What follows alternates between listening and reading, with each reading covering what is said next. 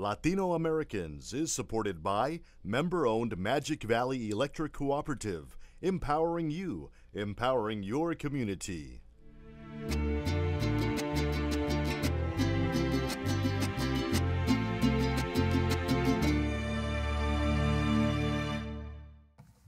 Let me introduce our panel for this evening, and starting on what would be your far right, Paula S. Gomez, Executive Director of the Brownsville Community Health Center since 1984.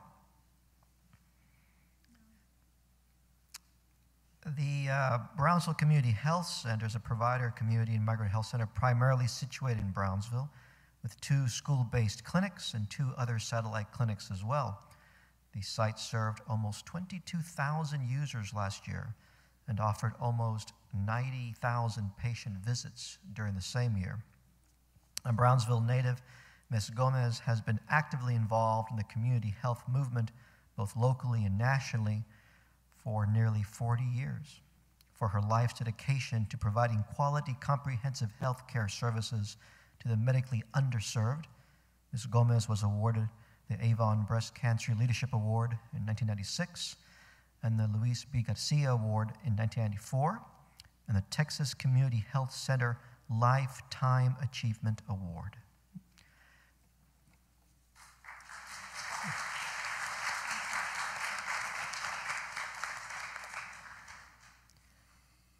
Sitting next to her is Dr. Manuel Medrano, holds a doctorate from the University of Houston, and is professor in the history department here at UT Brownsville. He specializes in Mexican American history and culture. He is a member of the Humanities Texas Board and its Distinguished Speakers Bureau. He has authored 3 published historical and cultural poetry books about the border, including In Body and Mind, Imágenes, and In the Shadow of My Soul. He also has co-authored a history book with Dr. Milo Kearney entitled Medieval Culture and the Mexican-American Borderlands.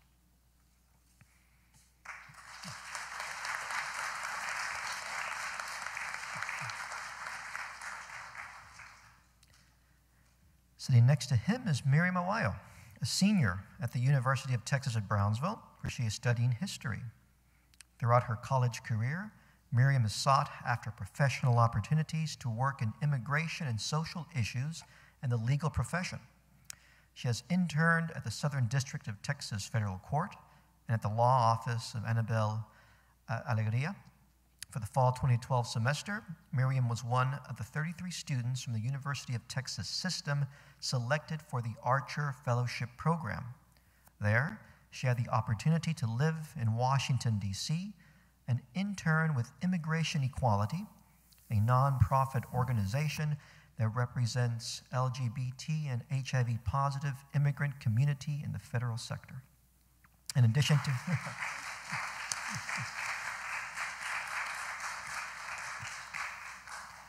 as our student expert, she gets the longest introduction. In addition to her experience with the judicial system, Miriam has worked as an on-campus tutor, served as a student mentor for the AmeriCorps program, and acted as a consultant to the National Park Service.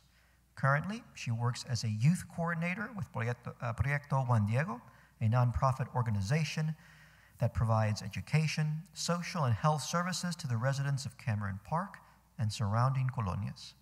Her long-term goal is to attend law school and work in a field that helps improve our nation's current immigration policies and help lessen the struggles of undocumented immigrants.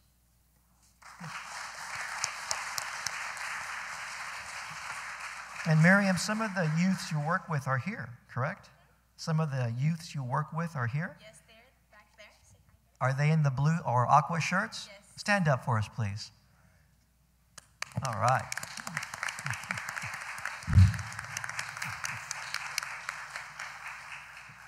And next to Miriam is Monica Mercado, who is an instructor of communications at Texas State Technical College in Harlingen. She is also a doctoral student at Our Lady of the Lake University, where she is currently studying leadership studies. She received her bachelor's and master's degree from the University of Texas Pan American, where she conducted research studies on Latin American culture in collegiate settings. Welcome all.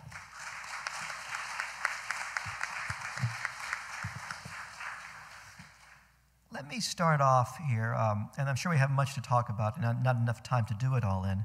But earlier today, a colleague of mine at the university mentioned that oftentimes when we have documentaries or these kinds of presentations, they're always populated with athletes and movie stars talking about their experiences or talking about the Latino experience, these very general and perhaps somewhat rosy terms, or maybe cliche terms. That certainly isn't the case with this documentary, I think. And I was wondering what your impressions were as scholars and academicians and students about the quality of the documentary and the perspective which they showed. Manuel, why don't you start us off? Sure. Well, the documentary is it's organized well for someone that knows very little about the Latino history. It is a good starting point, and it includes historians that I respect. David Montejano, who's a major historian, was here last spring before 450 students and community people. He has his doctorate from the University of Yale. His 1986 book, Anglos and Mexicans in the Making of Texas, won the highest award for a history book that year, the following year, which is the Frederick Jackson Turner Award. In the film were also Dolores Huerta, was here on campus last year, Angel Gutierrez, who was here as part of the leadership. So I think the historians, I serve with De La Teja, who is on the Humanities Texas Board. The historians are sound. And what this documentary does, it provides it's the evolution of the Latino Americans more than anything else, because it begins with the early period and sequentially, and I encourage you to view the other volumes, because I viewed the next volume, volume 3, which is on the war years. It's, to me, my favorite volume. It has a lot of the information about the Latinos in the war era that served in factories, that served in the battlefields, that came back to conditions less than American, less than democratic, and decided to organize and make their lives better. Among them, Dr. Hector Garcia. And so it's a sound documentary. It probably is weighted a little bit heavy toward California, New Mexico, but we forgive them. But the Texas component is solid. I would have liked to see a little bit more on the beginning of the U.S.-Mexico War, because that's a turning point. That creates the Mexico Americano. But generally, I enjoyed the film, and it's easy on the eyes and it's easy on the ears. If you have very little knowledge about it, you can still follow the history and enjoy the evening. Yeah. Miriam, as a student, what did you think? Well, I really liked it. I thought that it really identified or talked about the stories that we could identify with. It really brought up some of the interesting stories that could make us proud of our culture and our history.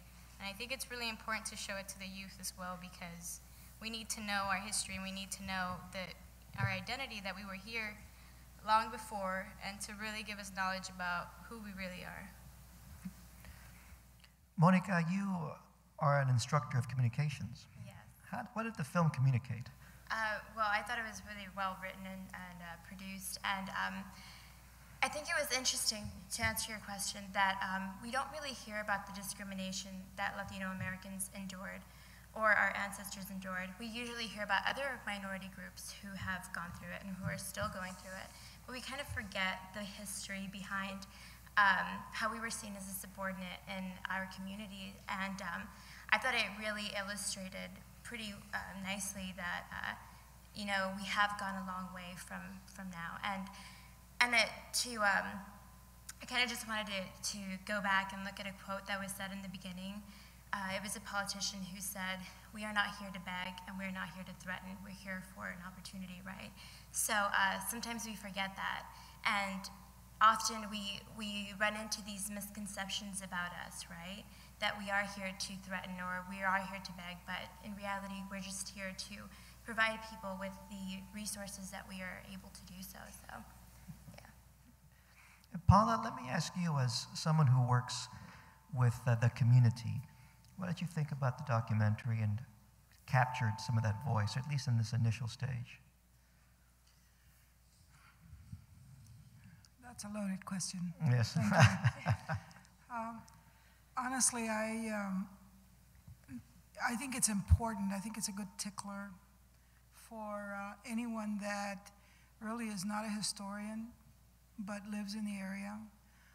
I'm with Dr. Manuel Medrano in terms of I would like to have seen more done on Texas, because we left out Galveston, we left out the Valley, we left out a lot of the things that are very important, because we're still dealing with a lot of those issues. We still don't understand in Washington what it means to be living on both sides of the border, which many of our people still do. They don't understand the market. And I think if some of that history were there, to understand that there were universities in Matamoros long before there were universities in Austin, for example.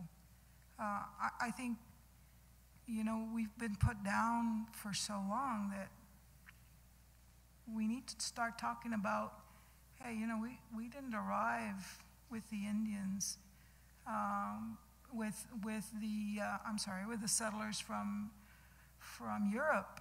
We were already here. And it's good because they talk about San Antonio, and they talk about Houston, and they talk about that area, but there's this whole area south. They talk about the western part and the eastern part of Texas, or Mexico at that time, but we were here.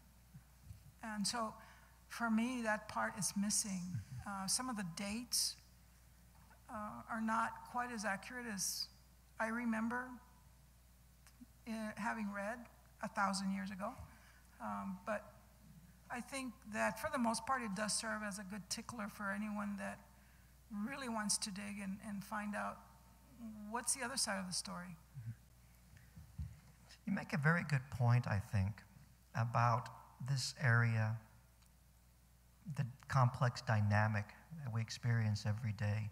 It's not really understood all the way up to Washington and other parts of the country. I recall watching, I think it was an interview that Charlie Rose was conducting. It was probably on PBS. And the person that he was interviewing, this was maybe 20 years ago, maybe even more, was a very well-respected journalist. I think she had been awarded the Pulitzer Prize. And she made a passing reference to a violence, I think, on the border. And she was dismissing the border area somewhat as being unimportant. And I remember very clearly what she said, that sometimes, well, the people that cross and go back, usually they just come, they buy refrigerators or stuff like that, and then go back. And I thought, and this was 20, 25 years ago, I said, that's not what people do here. That's not this, that's just totally wrong. I don't care if you won the Pulitzer. I don't care if you're on PBS. I don't care if you're being interviewed. That's just not right.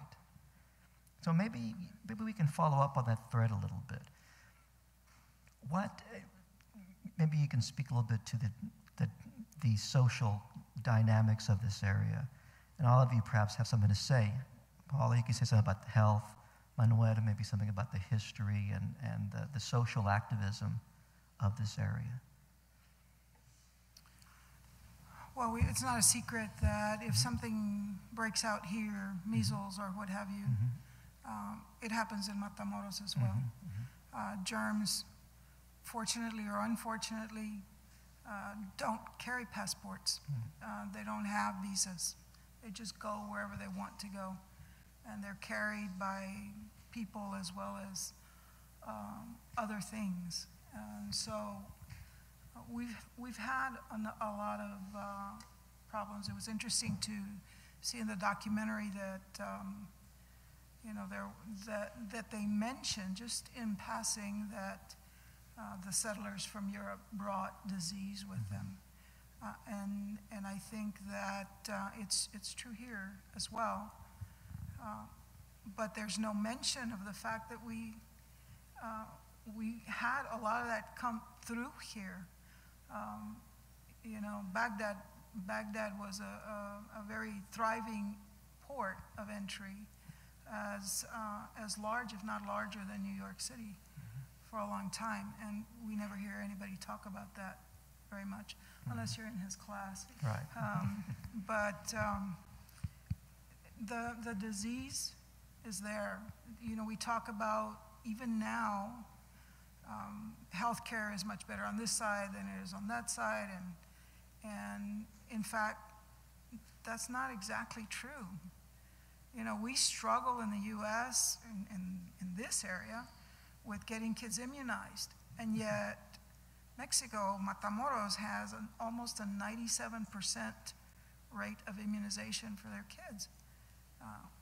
We need to learn from each other, and those of us in the field try to do that. We do get together.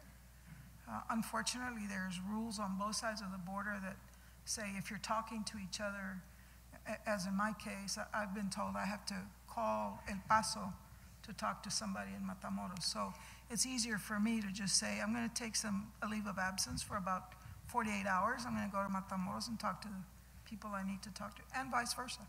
They tell their people I'm going fishing in Brownsville so that they can come and have lunch with us and talk about what's going on over there. So there's a disconnect, again, in Washington about what's going on.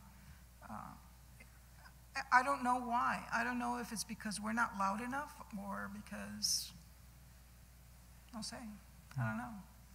We need to do something about it, but I don't know what. Manuel, any Perhaps ideas? you can do something. Yeah, I agree with Paula.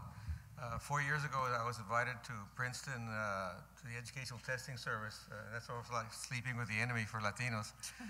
But I was asked to do some questions for the ACT, SAT, GRE exams because they had virtually nothing along the border, nothing about Mexicanos and Mexicanos, nothing about Tejanos. So what I would do, I would go to ETS, then go to the Firestone Library, and document the questions I was writing, and then and they were like thrilled because not one of the historians had any knowledge of, or very little knowledge of Mexican Americans in South Texas. It was like an epiphany that we actually existed and that we actually had a history and an identity. So there is a confluence as we live along the border. I mean, it's always been that confluence, but it's also for a long period of time, people see San Antonio as the bottom of Texas, and we need to make institutions like our institution and Pan American and the kind of things that are happening on campus, and then this institution that's coming up in 2 or 3 years, are evidence that finally people are listening. But we need to become more active. You as community and as students in the community, you need to know what your kids read in textbooks. You need to know what your kids eat in school. You need to know what kinds of things are said or not said about the community, because the only way you can make it better is to defend it. Manuel, you raise a great point about the future of education in this area. And we're fortunate to have Miriam, who is still a student, and Monica, who has a dual role, a foot in both camps, instructor at a community college, but also a graduate student in the doctoral program. What about this new regional university? How is that a natural evolution in the development of Latinos in Texas and the United States? How does the creation of this new emerging research institution, which will be the second largest Hispanic serving institution in the nation, how is that going to change the landscape here? Monica, why don't you go first? Well, it's funny because I went to an international conference in Washington a couple of years ago, and I told the people who I was kind of meeting with. I said, yeah, I teach students who currently live in Mexico and travel pretty much every day. And they said, what? You teach people who live in Mexico? How is that? We teach people who live in a different city, not from a different country. And I said, yeah, it's a little different. And they said, well, how so? And I said, well, there's many factors that go into play. So I think it just kind of changes the culture of things. You really have to understand both sides of the border for you to have a clear balance or effective communication when it comes to your studies or when it comes to being effective business person. So just kind of understanding the American culture, understanding the Mexican culture, and then finding a medium to kind of deal with it. So when do I play the American side more? When do I play the Mexican side more? So I'm currently in a doctoral program, and my cohort, there's about 16 of us, and most of us are Mexican or Mexican American, and just the interactions that we have with each other, we kind of understand each other a lot more. We're a lot more collectivistic when it comes to our families and our careers than other doctoral programs are, where you know, they're very individualistic. They care more about, or they make decisions based on themselves before their groups. So it's just a different field when it comes to those aspects, but yeah. Miriam, your thoughts? Well, I agree with Ms. Mercado. I think that it's really important and really great that we have a university here. I feel like from the video, we had the New Mexicans who went off to get educated, and they came back to protect their lands. So I think it's really important that we get educated, and then when some of us come back and protect our land and get to really represent ourselves in other places, and we have the ability to do so. So I think it's important that we have a university down here, and we should keep it that way. One of the founding principles of the emerging university is to produce a student that is bicultural, it's biliterate, who can excel and serve, and who can excel in two worlds. Manuel, what do you think about that as a vision that's actually in print, that's actually something that's come down from UT system, for example? 20 years ago, that would have been unimaginable. Sure. If I were in this room 50 years ago, most of the audience would be men. Mm-hmm. So right away, you see a paradigm shift in terms of who's attending college. And right now, 60% of our students, I believe, are women. Mm-hmm. So that tells you a lot right off the bat about how things are changing.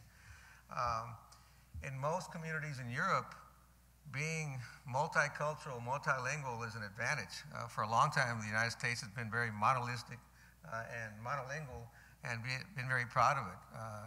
Living along any border between two countries, we realize that not only do you have to know the language, you have to know the people, you have to know the community, you have to know the history.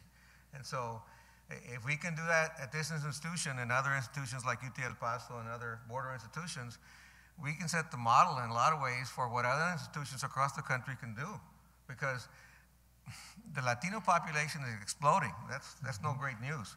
And Latinos are not just in the Southwest, the majority are in the Southwest, but they're everywhere. And so in order to address some of their needs, educational needs, social needs, political needs, economic needs, we have to know the population. And that's part of that knowledge, being bicultural, biliterate, and embracing the idea that there are a lot of us with different ethnicities, of different races, of different religions. We're all in this together, and that's important. Mm-hmm. Paula, as someone who spends so much time working in the community, what's the community's role, as you think of it, as we begin to move towards creating this new university? And I'll get off this topic in just a second, but I'm just curious. I don't think that the community in general understands it. Okay. It's kind of muddy. It's a little muddy for us too. Yeah, I can imagine. I don't think, you know, the concerns of the community are what's going to happen with tuition. Is it going to go up? What's going to happen? Are we going to get taxed more or not? And are our kids going to get a quality education or not? Those are the questions that I hear. Do they understand what it means to have a regional university? No. It's not there. Right. I mean, I have to tell you, I sort of have an idea of what it might look like, but how it would work, I have no clue. Yeah, none of us do. We'll figure it out, though. But that's a great insight. And those are very fair questions that need to be addressed at some point. Let me open it up to some questions from the audience. What did you all think about the documentary? I asked earlier why you're here. Now that you've seen the documentary, you've thought about it a little bit, why are you here? Yes, sir.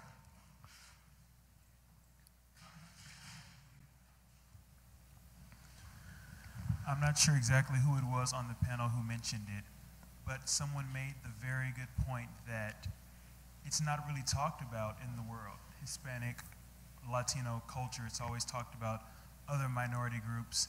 And for someone who comes from two minority groups, myself, Latino and African American, my African American history is always propelled into me in the history books in classrooms and in the educational system, but never my Latino side. So to come here, it was beyond inspiring to see that it wasn't just the African Americans that were lynched, it was also the Latinos and other factual information. So it was an honor to be here, so thank you all.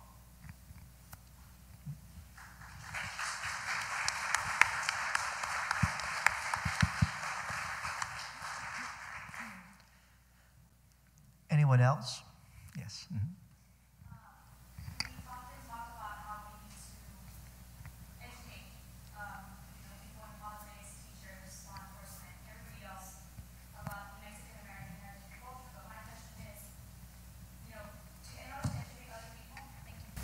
In order to educate others, we need to understand our own culture ourselves.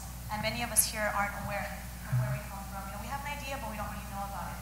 How can we, to you guys, how can you guys say we can educate our students, us, and have us have knowledge of what we're going to educate others? Because without it, we can't teach what we don't know. I guess the irony of that question, Lorena, is sometimes if we don't know our own history, we can't pass it on. And so one of the things that's under duress, under attack across the country is ethnic studies courses about minorities, which is ironic at a time that we probably need them the most to understand, which is the burgeoning Latino community.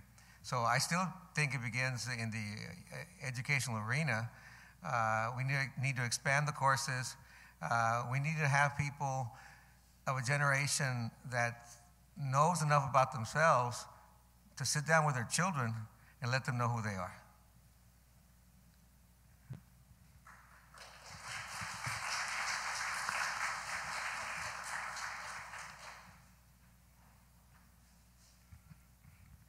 Who's next?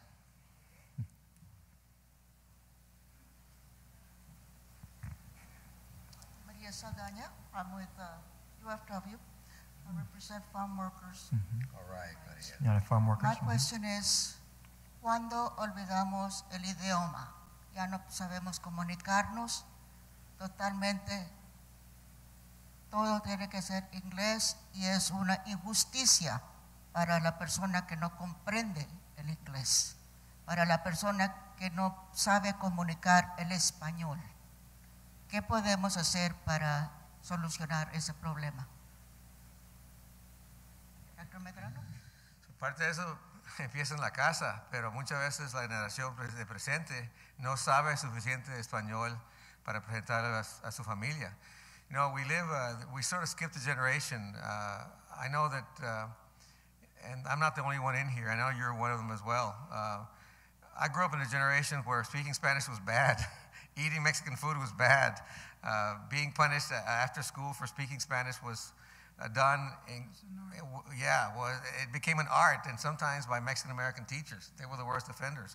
So there was a generation of us that thought we are going to teach our students only English because of what we had gone through, and that generation, the present generation, has to be taught through, certainly beginning at a very early age in their schooling, and there's nothing wrong with parents learning the language themselves. A lot of our present generation, I can tell you right now that most of you that are Hispanic in here know less Spanish than your grandparents and less Spanish than your parents, and yet your children are going to learn less Spanish than you. And yet what markets you as Hispanic graduates is being bilingual, biliterate, and understanding the cultures. That's what's going to market you. When everything else is equal, you know, GPAs and everything else, you're going to have to know that. So it's incumbent upon you to learn it, you know, and we're bombarded by everything in English, commercials, advertising, music.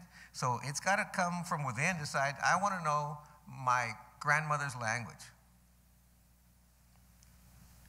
Question two, on immigration reform, because we're working very hard on immigration reform, and we're getting a lot of political backtrack on that. Even our voting rights are endangered at this time. What is your opinion on that? Dr. Medrano. Me? Okay. Well, you know, the struggle, you know, one of the things, for example, that you'll see in one of the later episodes is about the Cesar Chavez, the kind of work he did, not only to organize the farm workers in California, but also become a civil rights leader. Well, Tony Orendine had that reputation down here. It's something that you have to emphasize at a very early age, that as citizens of this country, you know, the only thing, our biggest voice is our vote. And so when that is threatened, then we have to speak out against it. And we have to do it not just the people that are the farm workers, but the people that are the educators, the people that are the lawyers, the people that are the doctors, because it has to be a united front to do this. I mean, you'll see in episode 3 about how the poll taxes, for example, how grandfather clauses, how all sorts of things keep people from voting, right? And to me, that's history. There shouldn't be that.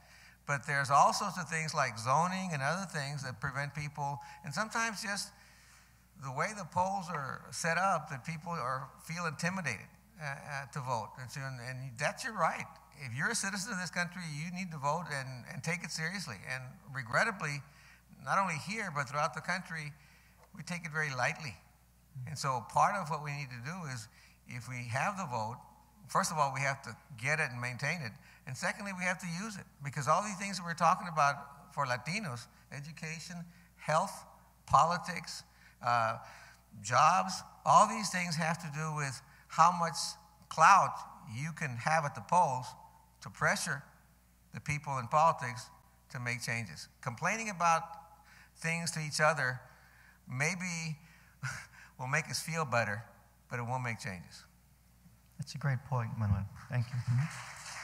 Monica, you had something you wanted to say. Yeah, going back to the language argument, I kind of just wanted to say that as a culture, we kind of have to embrace our traditions and our language. I always tell my students, because it's a common thing that you hear in America, right? Speak English, you're in America. I mean, how many of you have heard it before? It's a common saying. But English isn't a set language, so we kind of have to make the rules and rewrite them a little bit, especially when it comes to higher institution. Thankfully, I was part of a graduate course that kind of embraced both of the cultures, so we did have that Tex-Mex aspect to it, and it was really interesting just to see the dynamic that took place. I speak Spanish and I speak English also. I don't speak that effective Spanish like Dr. Medrano was saying, but I do try, and it was just a really good experience that I had, and I wish that we kind of embraced that as well. When I was teaching at Pan American, it was kind of a little complex or a struggle that went on in the theater program, because nobody wanted to produce or nobody wanted to direct Mexican American plays, and we kind of always tried to get, people to direct them, and they said, no one will come. And I said, of course they will. As long as we stay strong with our culture, with our heritage, and we kind of embrace it, then we'll make it as strong and effective as it should be. So. I'd like to follow up on the language thread a little bit more.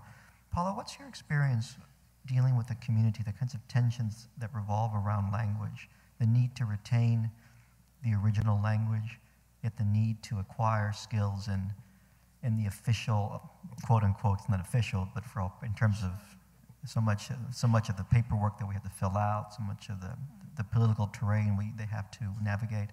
What's that tension in the community? There is a huge concern because we have an aging population that speaks primarily Spanish, at least in the population that I serve. And we have to have a bilingual, bicultural staff. It's required. But even then, you can test just so much in an interview, and then the real test comes when they're actually dealing with the patients. There are differences. There are cultural differences in different words for the same thing, and each word has a different meaning. Even though you may think you're saying it correctly, you may not be. We have physicians from all over the world that are probably better at speaking Spanish than many of our own staff that are from here. I'm going to share with you a conversation I had with Dr. Garcia, the president of UT Brownsville, some years ago, and we were discussing the situation of how do you become fluent in Spanish when you are trying to carry on a conversation totally in Spanish and not in Tex-Mex, because that is a problem. And we determined that probably the best way to do that would be to listen to Spanish radio. And the reason for that is that it's a song. The language, any language, is a song. And if you can pick up the song, the words will come naturally. If you do that once a day, at least for an hour, half an hour going to school or to work and half an hour going home, you can become fairly fluent, fairly fast. So, when you talk about how do you learn English when it's not your first language, you do it the same way. I've had people that have come from Egypt, from India, from other parts of the Philippines, and they tell me the same thing. They immerse themselves by watching TV, and so do their family members, and they become fluent fairly fast. So we have to learn both languages if we're going to survive in this world. We are, I think, the silent majority and have been for years and years and years. I don't know why they call us a minority, to be honest with you. But, it's like Dr. Medrano said, anywhere else you go in the world, people are multilingual. And we spend a lot of energy fighting for something that, in fact, we should say to ourselves, you know what, I've got to learn more languages than just one. That's my opinion. It's my humble opinion. Well, it's a great observation because, like you point out, the world is multilingual. In many ways, we're trying to catch up from that cultural perspective. We need to overcome, and when I say we, I mean North America. Well, America, Canada is very, very bilingual, not more. We need to overcome that anxiety, that fear that somehow learning more than one language, knowing, experiencing more than one culture, somehow intruding upon this idea of purity that's touched upon in the documentary. I think that's one of the things that's defined United States culture now for the last 200 plus years is the idea of racial purity, and that anything that deviates from that is kind of an assault on the integrity of that ideal. But as we move into a global marketplace, a global economy, a global international experience in our everyday lives, it's become a liability to be insulated as such. If I could go back real quick to the immigration issue. I think first, immigration has been around since the beginning. It's been formed by immigration. And I think migration, one of the important things that we need to do is understand our self-worth. The truth is that this country needs us probably more than we need them. So to know really what we contribute to this country would really help us fight for our rights that are important, that we're important, and we really do give so much to this country, so we need to know that. Go ahead. Hi, good night. My name's Angelica Luna. I'm a graduate student here at UT Brownsville, and I have a couple of comments in regards to what people have been talking about here. First of all, just a little bit of background so you can understand where I'm coming from. I was born here, studied essentially all my life here in the United States, but I always lived in Mexico. My mom's from over there, and all my family, most of my family's from there. And growing up, there was a lot of, I don't want to say like identity, loss of identity, because essentially when I came to school, as some of the people in the board mentioned, you were told to speak English because you're here, you have to learn English. The subjects, everything's in English. And then they started this thing about being bilingual, and they put you in this bilingual program. So if you didn't know English, you can essentially start learning and still understand the context in Spanish. And I was supposed to go into that program. But after talking to the principal, I told him, how am I going to learn a language correctly if I don't practice it? And it's going back to the communication and the generations that don't understand English and that live here. How are you going to learn it if you don't practice it? And I think maybe sometimes even within our culture, there are subcultures, and we discriminate each other. I saw it and I experienced it myself when I was in school, and I can even see it in the university level. You can see how students who are more in contact with their Mexican, Hispanic, Latino side group together, and those who identify more with the American side group together, and they really sometimes, maybe more in the university they'll mix, but not when they're growing up. And the point is, it's important for us to unite as Hispanics, as Latinos, and to accept each other and understand that even though we come from different backgrounds, we might be like first generation, second generation, or third generation living in this country, we essentially are the same.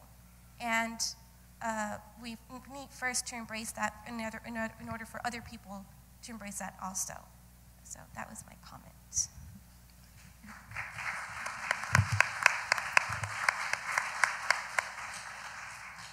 My secret life is spent as a scholar of science fiction, so I'm interested in the future.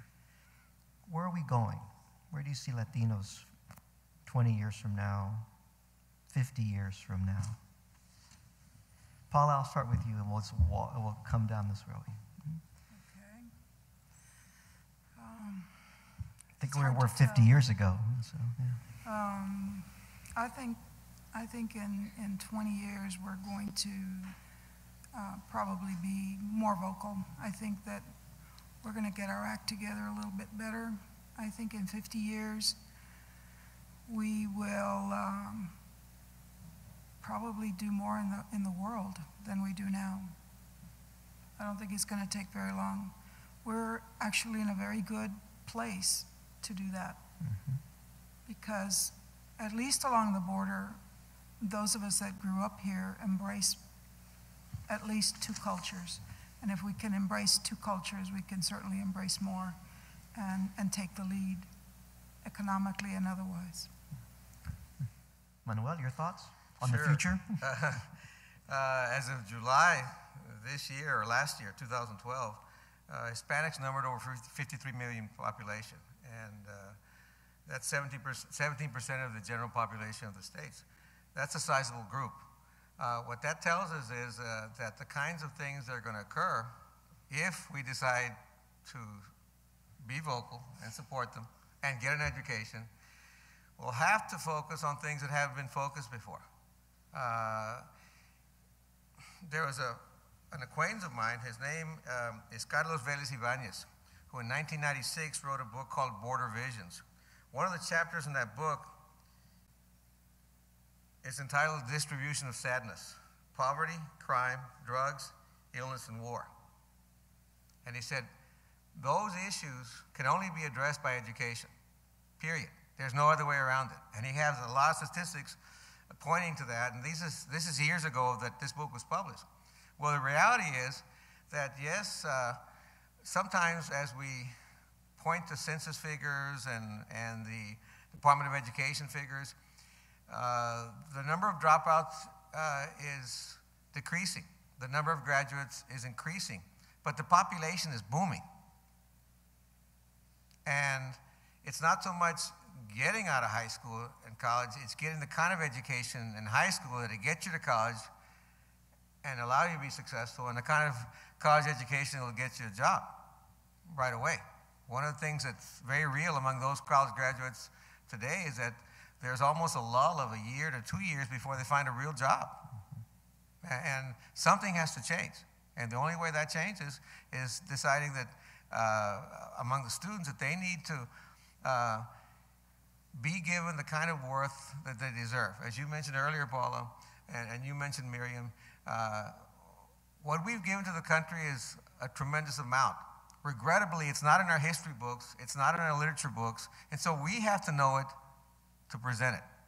We have to know it. And I think once the general population knows it, I think the respect for Latinos, the attention to Latinos, and the attention to Latinos issues will increase. But we have to be the catalyst for that change. Thank you.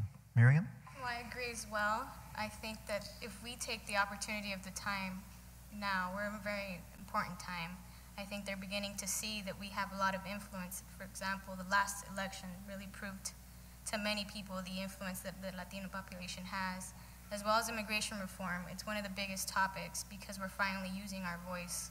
So I see a bright future, and I see that if we continue to do so and we continue to fight for our rights and really let them know that we're here, I see good things. Mm-hmm. Monica? I think as a minority, we're going to be valued a lot more. And I see a lot of people, you know, the valley becoming a lot more diverse. You saw a large majority of people that lived here who were Mexican American, and now we're getting people from all over the world, and they're kind of just also valuing or appreciating our bilingual status and just kind of the traditions that we keep. I have a friend, and she's from New York, and she lives down here. She does business, and she tells me, she said, gosh, you got to teach me Spanish. It's going to be one of the most important languages, and I need to know it. And I said, okay, so what did you learn in high school? She said, you know, they taught us the basic stuff. And I said, okay, what's the basic? She said, we saw the movie Selena, and we were supposed to learn from that.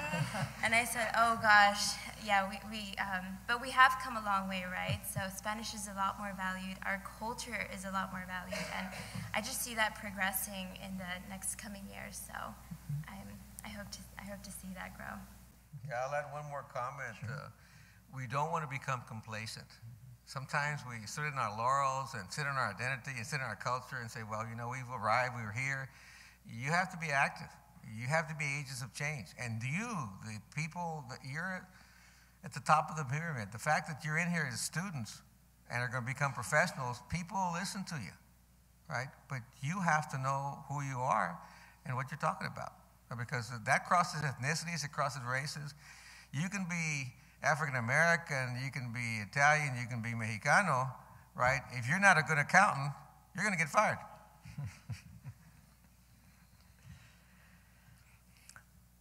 I'm a realist as well as a science fiction scholar. I think that's a pretty good place to end this evening. Thank you, panelists, for discussing some of these issues, and they're rich and complex and varied. I think we've gone some ways towards solving all our world problems tonight, but we'll continue over the course of the semester in your classes and in the years to come. Thank you all very much for joining us tonight. And thank you, KMBH.